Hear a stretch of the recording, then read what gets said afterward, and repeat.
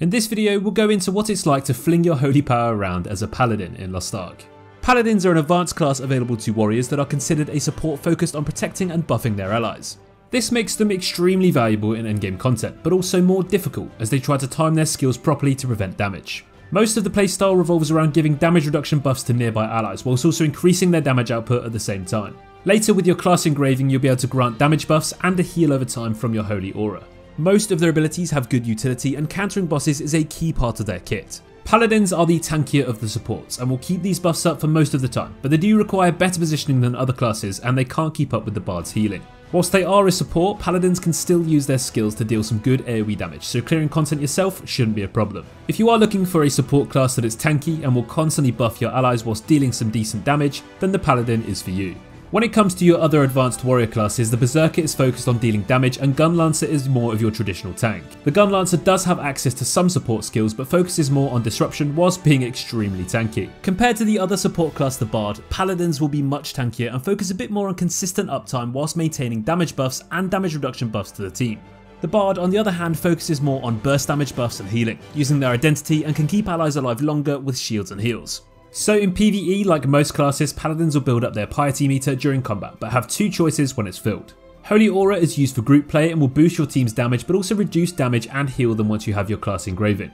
Sacred Executioner is your damage version. Attacks and punish skills now deal more damage and have a higher range. During normal gameplay, you'll be providing shields and damage reduction to your allies around you whilst rotating between different skills that give damage buffs. Whilst positioning is key for most of your skills, you'll also be applying debuffs and trying to counter boss attacks too.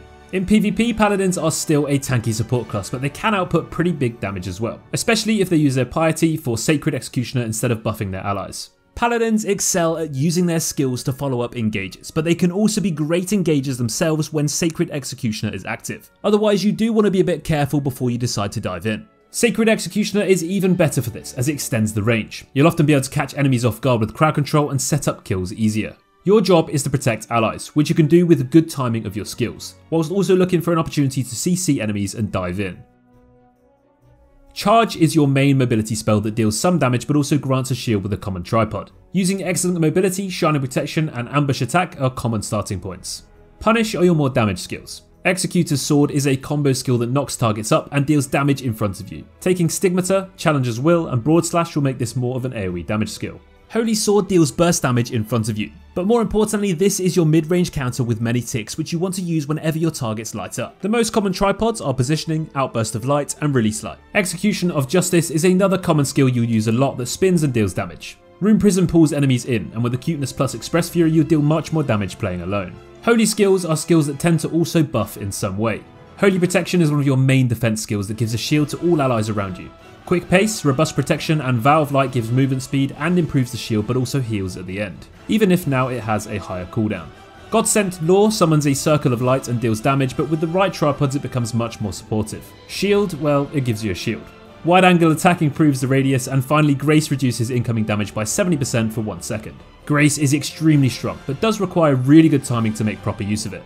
Heavenly Blessings unlocks at level 50 and deals damage to nearby enemies whilst also blessing nearby allies to reduce damage taken. Faith instantly gives 50% piety meter when used. Valor gives more attack power, and Heavenly Requiem makes it pack a real punch. As with all classes, the Paladin has access to 2 awakening abilities.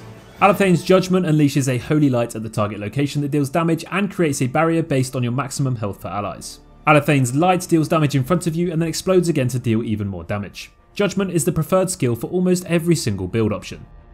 Every Lost Ark class has access to engravings that will focus your playstyle in one particular direction. For Paladins, you will choose between Blessed Aura and Judgment. Blessed Aura is the core of any supportive Paladin build. It adds damage reduction and healing to your Piety Holy Aura. Once at level 3 you get a considerable amount of damage reduction and healing, making this a core choice for keeping your allies alive. This will be your go-to raiding playstyle and a big boost to your team when activated. When used with a coordinated group or when you know the fight and have a window to burst the boss, this can be even more powerful. The easiest stats for this build is to prioritise swiftness and specialisation afterwards. This will allow you to rotate your skills and buffs in a much more frequent manner, as well as build your meter faster and make the aura more effective. Judgment is your DPS choice, increasing your punish skills damage, the piety meter gained from those skills, and increasing the duration of your Sacred Executioner. This offers a huge boost to your damage but pales in comparison to Blessed Aura for supports. During solo play this will help you take down bosses much quicker with your Holy Sword, however in group play it cannot make up for the damage boost. Focus on swiftness and crit if you want lower cooldowns, better attack speed, and bigger bursts to clear content faster. Remember to head on over to Mobalytics for all of your Lost Ark needs.